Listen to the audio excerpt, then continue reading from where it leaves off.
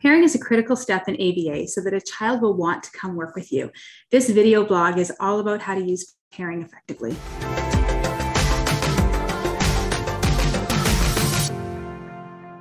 So pairing is all really about relationship building. And if you think about any relationship in your life that you're looking to build on, you don't start with the goal. You start with getting to know them, right? Think about dating. You don't meet someone for the first time and say, do you want to move in with me or do you want to get married? You court each other, you get to know each other, you build a relationship. Same thing with if you're hiring a new employee, you don't start with offering them a contract. You get to know them, you bring them in, you have an in-person visit, you would interview them. So you start with a relationship, and it's the same thing for our kids. Our goal is to go in there and teach them skills, very much so. But without building that relationship, it's not the right way to come in and start with the skills. We need to start with the relationship and then be able to teach those skills. Someone told me a long time ago that kids should be running to you, not away from you. And if you've got students who are saying, goodbye, Shayna, bye, Shayna, bye, Shayna, you obviously know you haven't paired effectively.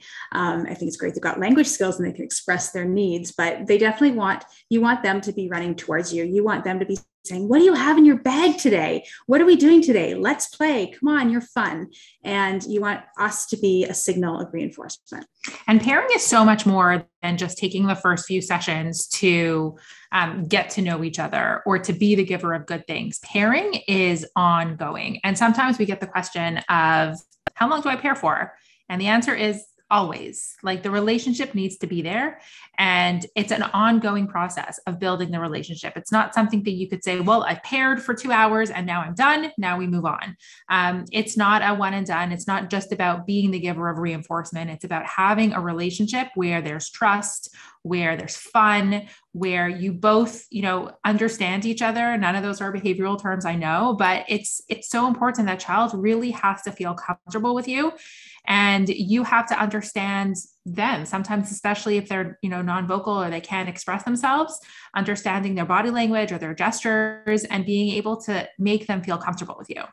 What drives you crazy is that when people go in and they say, okay, I'm pairing myself with reinforcement for, a day, 2 days, sometimes even a month, people say, oh, I'm still pairing, I'm working on pairing. Or if someone doesn't have a program together, they'll say, well, we're just pairing right now. Like, okay, well, pair, but you also have put some demand on, because if you pair for too long and then you go to put even one demand on, kids aren't going to want to do that. But at the same time, if you always start with that demand and you never pair, like Shira said, pairing needs to be ongoing, then your learner is going to go, whoa, wait a second. So I think what we need to talk about is, what is the right balance between pairing and quote unquote work or demand? Right. So pairing does not mean that they get to, wreak havoc and have complete control over everything that goes on. It really doesn't. It just means letting them guide the relationship a little bit, taking cues from them, seeing what they're comfortable with, starting to get to know what their preferences are and starting to offer those preferences with very little demand. You really like coloring? Great. Let's sit at this table and color. You don't have to first do something to get the coloring, but maybe you just have to sit at the table with me. Starting to offer those good things and starting to do things that they enjoy together so that you become part of that fun activity. When I go into someone's home, or if they're coming to me in a clinic setting, I typically have a bag of tricks. It might be a basket of toys. It might be a bag. It might be a shelf full of things that I'm only offering one at a time.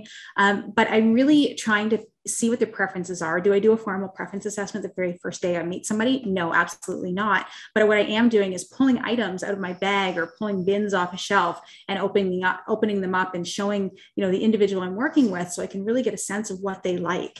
And sometimes they may not like coloring, but when the crayon flies up in the air and I catch it or not catch it, because I typically don't, and they laugh, well, then all of a sudden, they like the crayon. So it might not be about the activity of coloring, but it might be about making that fun somehow. Or, I've had people who are, turning the page and saying, oh, hey, like I like this Peppa Pig coloring book, and they turn the page to something, oh, don't look there.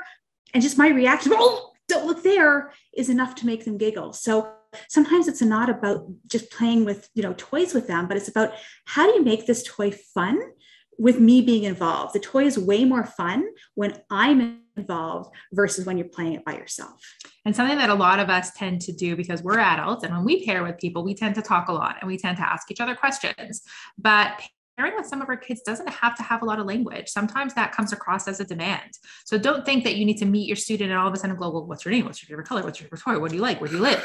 And, you're trying to make conversation, but that could be aversive. So think about pairing as just your presence. Your presence is enough, being fun, being safe, being calm, being comfortable, and starting to understand the child's body cues, their body language, how they're feeling, knowing when to, take a step back because they might be feeling a little nervous, knowing when to push a little bit.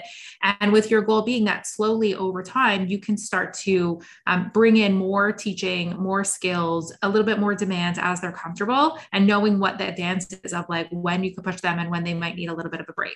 Such a great point, Shira. And pairing should be individualized to the learner. So you've got some learners who love over the top silliness, and that's when you can go, oh, don't look at that picture. And then you've got other learners who can't tolerate loud noises or any type of surprises whatsoever. And that's when you have to go in with a very calm voice and, maybe some deep pressure squeezes, maybe some arm squeezes or some hand squeezes to really get them to feel comfortable around you. Might be giving them more sensory toys versus, play or little toy activities that they can do pretend play with. So you really do have to judge the learner.